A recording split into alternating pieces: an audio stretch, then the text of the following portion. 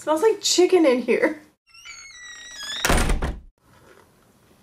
Cheers. California. Hello, everyone. It's Wednesday, somewhere in April. Sometime in April, somewhere in the world. That's not right. We're off to a bad start. Let's do this all over again. Hello, it's Wednesday, April 2nd. And yes, it's somewhere in the world. I'm in Montreal, and I wish that snow would melt now. Like right now. Like I yearn for grass and leaves in the tree. I have a tree in front of my window, right behind where you are. There are two big holes in the tree, and there's little chickadees in there. And they sing when I can open my window, because right now it's a tad chilly, so I'm not going to open the window. But I hear them sing, and oh, it makes me so happy, but I want the snow to go. Okay. Enough whining. Done. Have you had a good week? Haven't talked to you since last week. I haven't been creating a lot for myself, but I do have one tutorial to show you. If you follow me on Scrapbook Central's YouTube channel, you will have seen kind of something very similar to this. But I wanted to redo 2 pages in my own journal, and I'm just going to show it to you really quickly. Some of you might be familiar with this, but I'm using a different surface to work on, and I used a different approach, and I wrote a big long quote. Anyways, I wanted to redo it because I wanted to play with a ground for acrylic, which is a medium that you would put on a surface to make it more porous, and to see how the paint would react to the medium. And I really liked it. I liked it a lot better than the white gesso. The white gesso is too slick for me because I used a lot of water. I wanted to have watercolor effect with paint. White gesso was not the best thing for that. So I'm very happy with how I ended up redoing this. So, and I filmed it step by step. So I'm going to show you that in a minute. But before I show you that, remember I was talking to you, not last week, I think the week before, about this little girl, this 9-year-old girl. Her name is Constance, and her and her mother come to the Mom and Me cross at the store, and she watches my YouTube videos and she enjoys them a lot, and I had the pleasure of meeting her. And yesterday when I passed by the store, they told me I had something from her. I had this bag with a mini album that she made for me and a card. Check the card. This is so cute. She's 9 years old, guys. She even added some glossy accents on the wings. She wrote a cute little message inside. So basically what she says is, thank you for saying that my projects are beautiful, and I can't wait to see you. I love you, Constance. Seriously, it's so darling. And look at the album. Maybe I have it the wrong way. She wrote merci CeeCee, which obviously means thank you CeeCee. And then she wrote Scrapbook Central underneath. So the first page, she painted hearts, and everything is like, she added gesso, she added washi tape at the bottom and she covered it up with, it's either white paint or gesso. And there's like a paper underneath. Like, she already is into layers. My kind of girl. Look at this one. I mean, she added stenciling with the damask stencil. She used modeling paste or molding paste, painted over it. Isn't that fun? And this one's my favorite. 100%. Look at this! Look! So again, a stencil with a flower. She added a paper at the as a background, and there's washi tape, and she painted over the modeling paste. I mean, isn't that darling? All right, I'm gonna switch to French now because I want to speak to Constance. Constance, un gros merci. Ton album est génial. J'adore toute la texture, les couleurs. T'as fait ça toute seule? Lâche pas, en tout cas. Puis j'ai hâte de te revoir.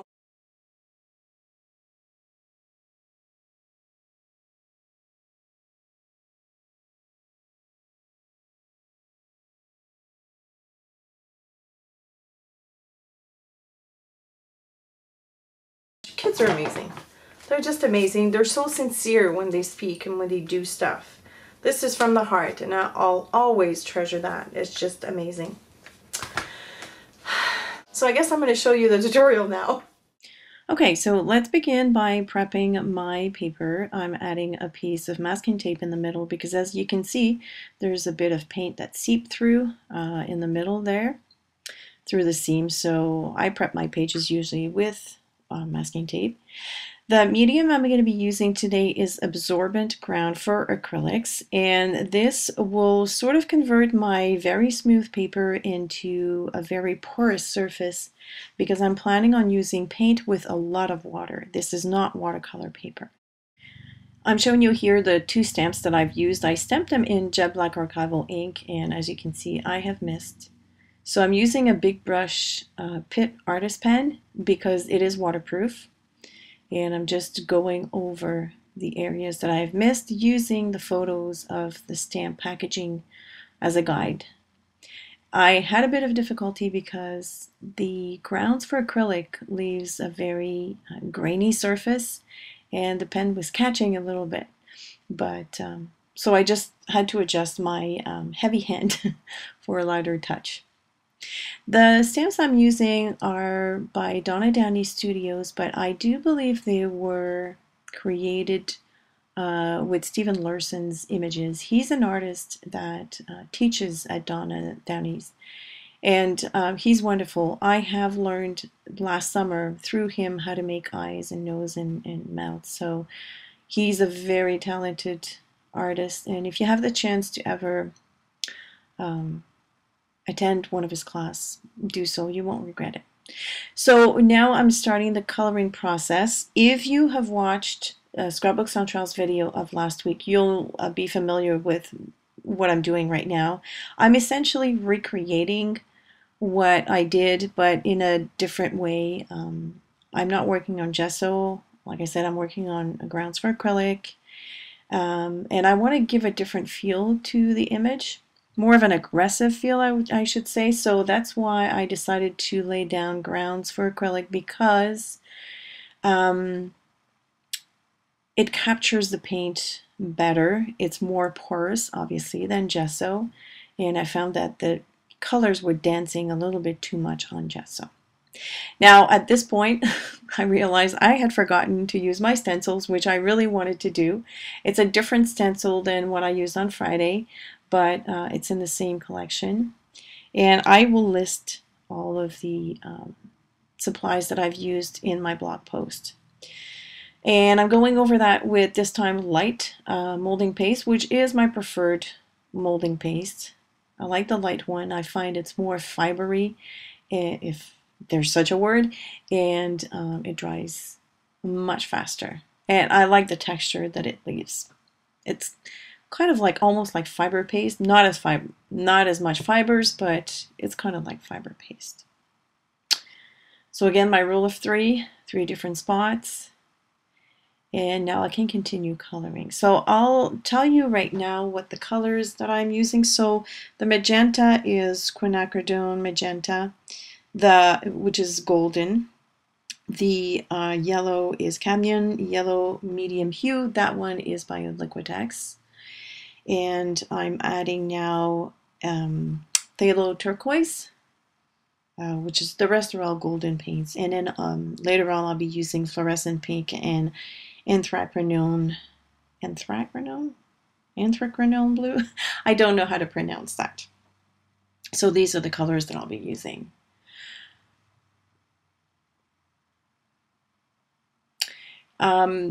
You'll see later on, I will cover some of the colors that I've bled up top, because I wasn't happy where they were going. It was too far close to the edge of the page. What I'm using, the brush I'm using is a watercolor brush. It's a big fat brush and I love it. And I rinse my brush often in this this new gadget that I have. It's called Rinse Well.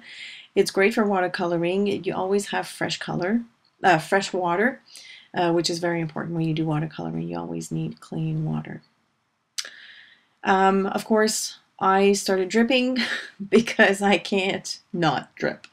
I love dripping colors onto pages. I think it gives movement, and what you see there on the right hand side, where on the lady to the right, the start of the dripping with the blue is going to be sort of my main focus later on.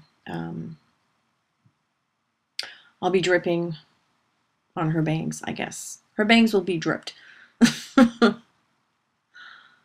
Now, of course, sometimes you make boo-boos, and that long drip did not have a place, but you can always dab with a baby wipe. And I use my heat tool to get rid of the water faster because this page is dripping. Like, there's a lot of water on this. So you don't see the stops, but of course in between colors I had to stop recording and let it dry, or dry it with the heat tool. Again, as you can see, that drip on the right hand side on the nose was very persistent. I'll end up covering it with white paint, which was a big mistake because the paint that I was using is golden. The surface I was working on is more of a matte surface, and the white paint made it shiny, so I ended up covering the white paint afterwards with white gesso, but I'm ahead of you guys. So I'm just coloring the eyes now with just straight up paint. I'm not diluting too much. I'm mixing the two blues there. I'm mixing actually turquoise and blue, and then the lips are hot pink, fluorescent pink. And on the other one, I'm using the magenta.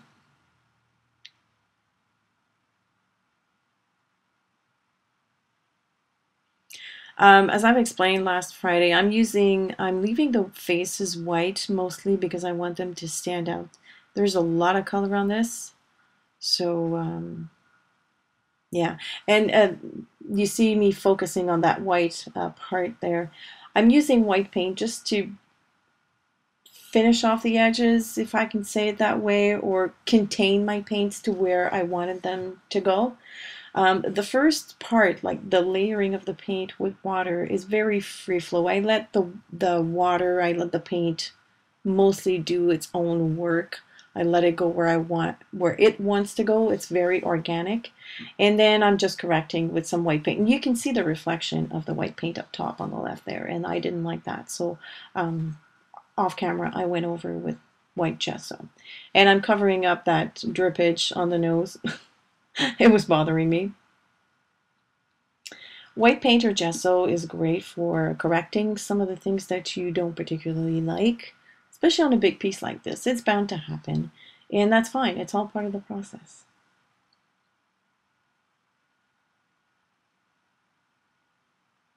I love Stephen's faces. They're just, they're gorgeous.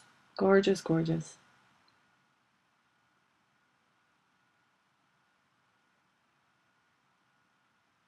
So the girl on the left has poofy hair, and the one on the right has very freakish bangs. And that was intentional, by the way. That was probably the only part that was intentional in the whole thing. I wanted her to be very, not aggressive, but very decisive, very in charge. And you'll understand why when I start adding the quote on the right later on. So I'm finishing off with a bit of turquoise and dripping.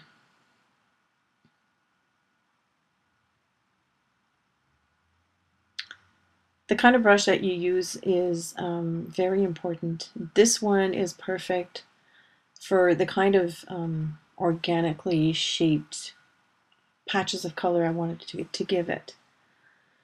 This is white gel pen by Uniball, and I'm gonna use it to outline some of the colored sections Not too much, but this just adds a bit of definition. It adds a bit of interest. It draws the eyes to the colors as well. And it ties into with the face as well, because the face is very white.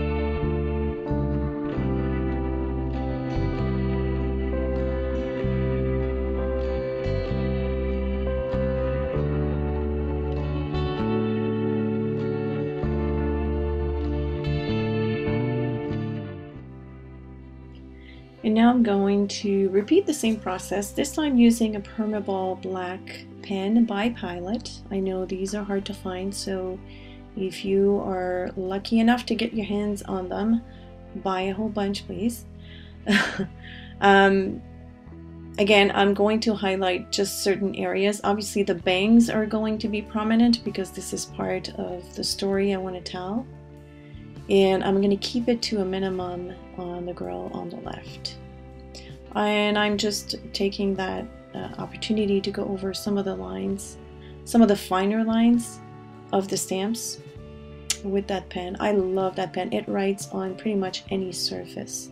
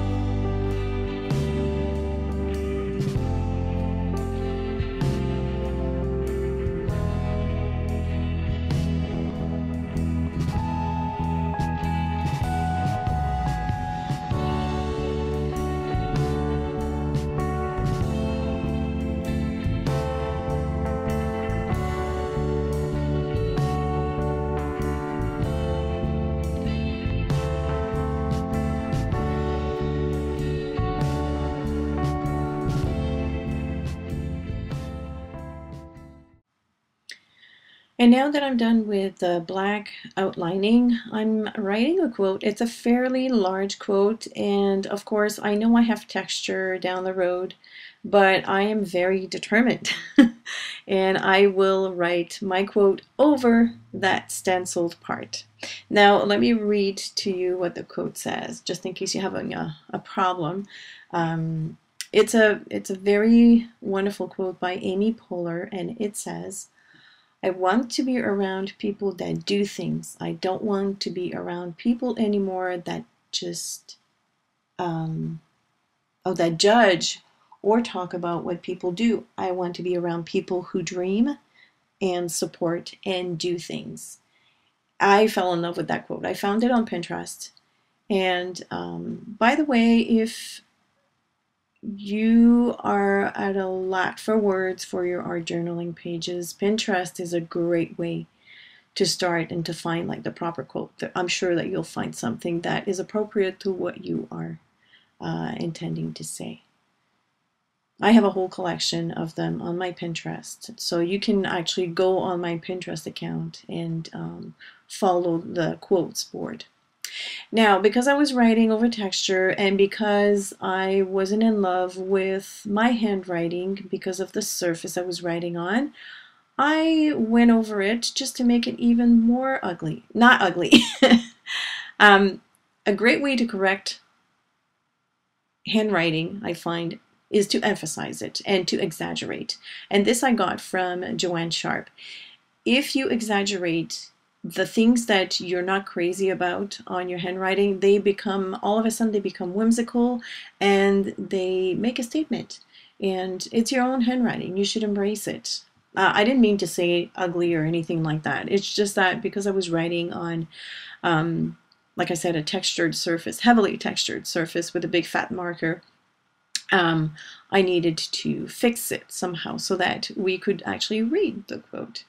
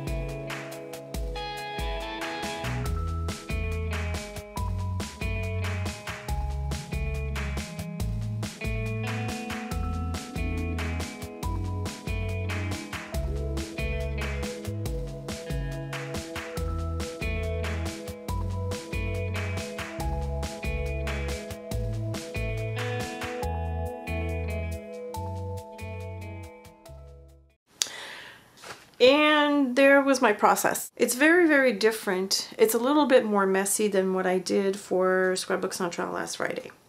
It's the same stamps, basically the same techniques, but I used different materials.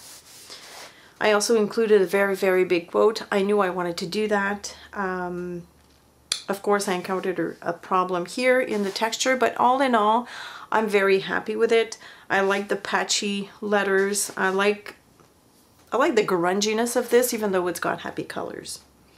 So yes, I'm done. Nope, I lied. I'm not done. There's too much black here, totally unbalanced. I'm going to add some, I'm gonna drop some ink. Ooh, I hate doing that because I usually don't drop very well. Yeah, and my drops are always big.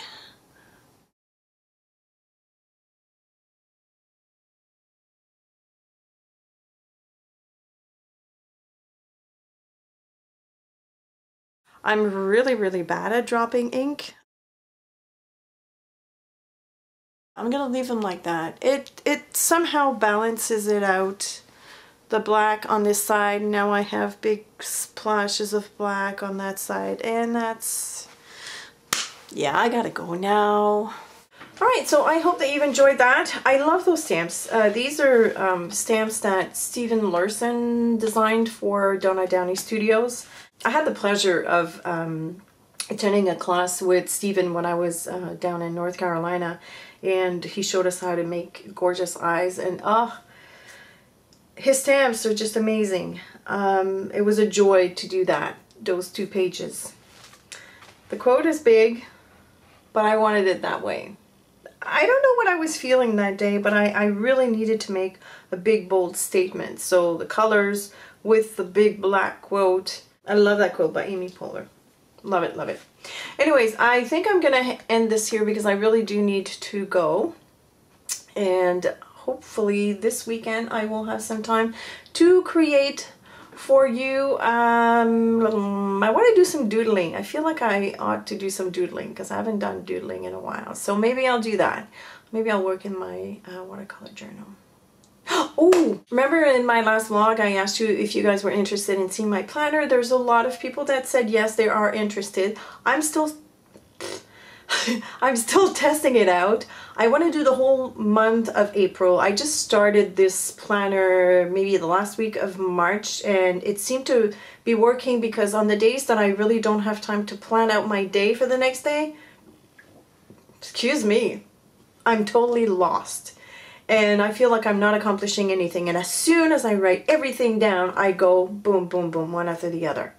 It's just amazing. So it seems to be working for me this time around. So, but like I said, I want to test drive it for a full month. So the whole month of April. And then I'll do probably a review. I'm also looking for the proper binder because the binder that I have sits too large on my desk. So I think I'm going to have to invest into either Filofax They're expensive. I'm sure there are other companies that are less expensive than Filofax because it's big money. But anyways, so I'm reserving that for probably in the month of May.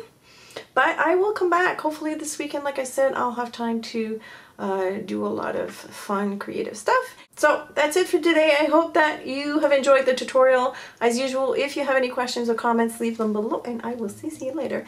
Bye!